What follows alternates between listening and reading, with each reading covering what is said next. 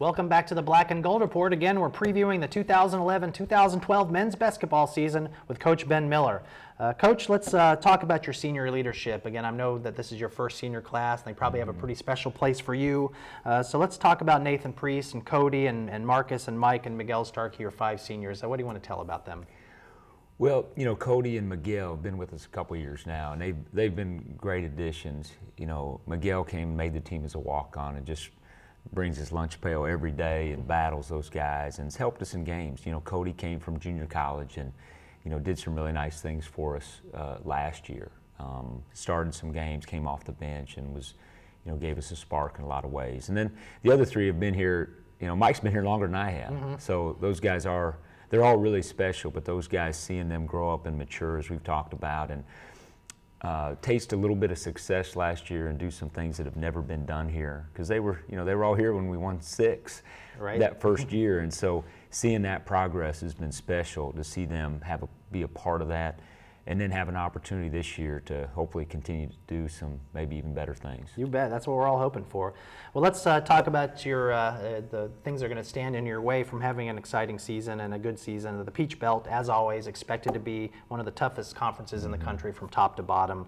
Who do you expect to be competing for honors this year, besides us? Well, Georgia Southwestern, I think there will be preseason top 20 in the country. They've got basically everybody back and made some really good additions. And then the traditional powers, Augusta, you know, Aiken, they're always good. Montevallo's been to the tournament 2 years in a row. You could go on and on. I think everybody will talk about Southwestern, I think, because of their returners, but there's still another 7, 8 teams that are capable of being there at the end of the year. Including UNCP, without a doubt. We hope so, yeah. And you beat Georgia Southwestern in the tournament, in the Peach Belt tournament last year, so there's no reason that you can't beat them again, for sure. Well, let's talk about expectations and how good can the Braves be this year. I know that your expectations are probably going up a little bit, given how well they did last year, so talk about how good this team can be. Not too much pressure here. Well, one thing that's neat about our guys, we do have high expectations, and they should. You know, we did from day one. I think you always, you know, set high goals, but, you know, the maturity of our team really showed. We had probably our worst practice of the year on Friday, for whatever reason. You know, maybe it was my fault, bad practice plan, whatever. And we kind of challenged the players after practice and to reassess and say, okay, you know, what are our goals? And they came in quite simply Saturday with daily goals. You know, hey, we're going to get better defensively and rebounding today. We're going to try to not whine about bad calls in practice, which there are some, and we're going to try to be more coachable.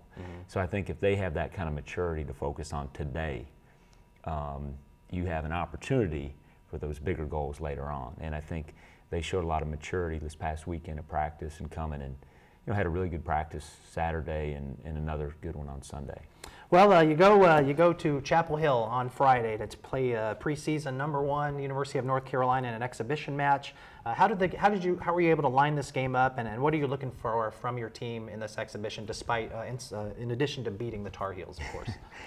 Well, Coach Williams is generous enough to give us another opportunity. We went up there a couple years ago, and it's just a great experience for the guys. An opportunity to play against what was at that time the #1 team in the country, and coincidentally, again this year, #1 team in the country. But I think, you know, we're going to approach it just like any other game, you know, with scouting report, game preparation, game plan to go up there and try to win. I think it's an opportunity, whether it's this game or Athletes in Action next Thursday, to try to prepare and get in that, you know, game mentality of preparation, focus, and, you know, obviously it's just a great opportunity for us to go see what we can do. Excellent, Coach. Well, we're looking forward to an exciting season this year with the Braves. That's all the time that we have for this week's edition of the Black and Gold Report. Until next week, go Braves.